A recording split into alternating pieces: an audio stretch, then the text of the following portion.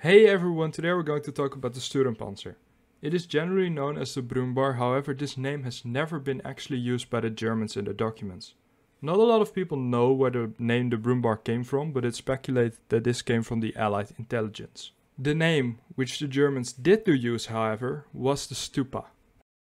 But before we get deeper into the subject, I'd like to take a second of your time to say that I opened up a Discord server. The link will be in the comments and in the description, so if you'd like to join a community with a lot of tank enthusiasts, you're more than welcome to join us there.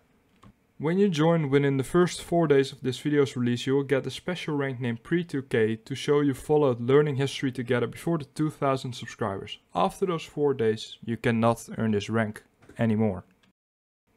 Anyway, that's enough about that, let's get back to the subject at hand. We will mostly talk about the SturmPanzer IV. In 1942, Albert Speer placed an order for a howitzer to be placed on a tank chassis. This was so it could keep up with the Panzer Divisions. This order was eventually received by Alkett. For this, AFV the Chassis of the Panzer IV was used and was fitted with a 15 cm howitzer. The SturmPanzer could carry up to 38 rounds in its castmate and hull.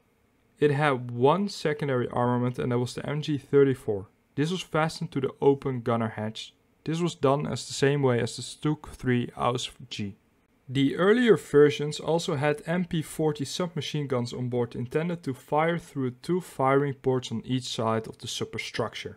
The SturmPanzer was decently armored. It had a frontal armor thickness of 100mm placed at a 40° angle.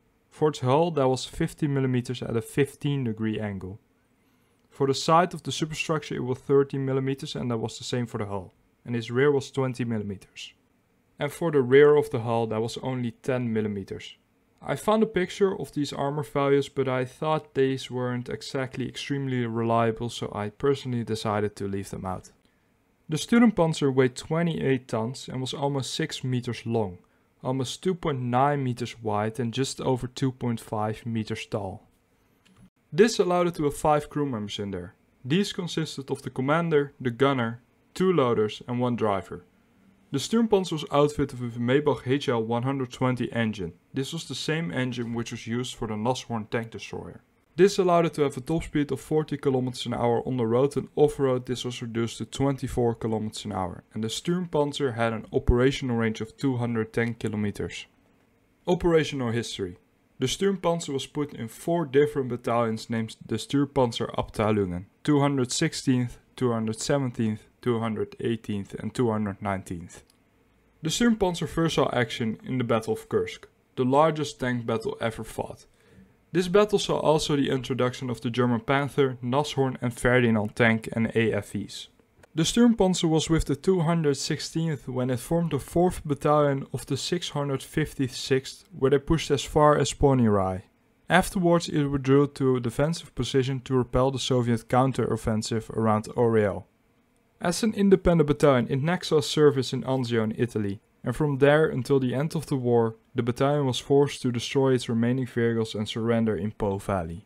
The 218th fought against the Warsaw Uprising and then remained on the Eastern Front until it was destroyed in Eastern Prussia in April 1945. During the Battle of Normandy in summer 1944, the short-barreled 15 cm SturmPanzer IVs were deployed to assist in street fighting in the villages and to deal with the enemy units in fortified locations.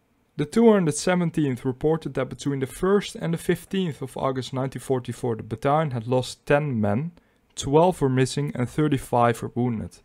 Only 17 SturmPanzers were actually combat ready and 14 were under repairs, predicted to be ready in less than 3 weeks.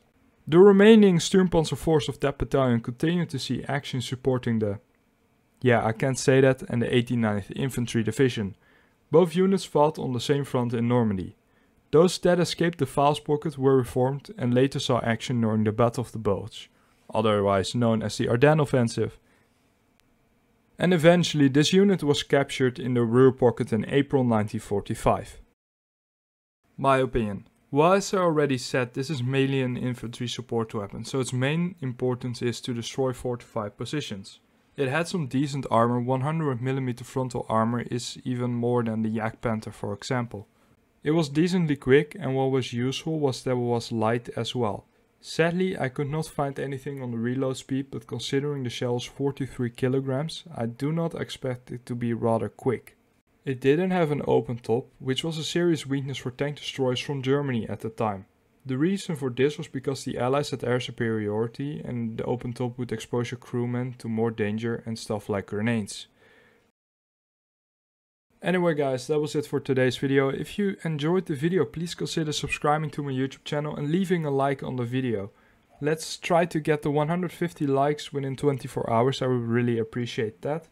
If you want to watch another video, I got one on the left here and a playlist on the right, so feel free to click on one of those and have a very good day.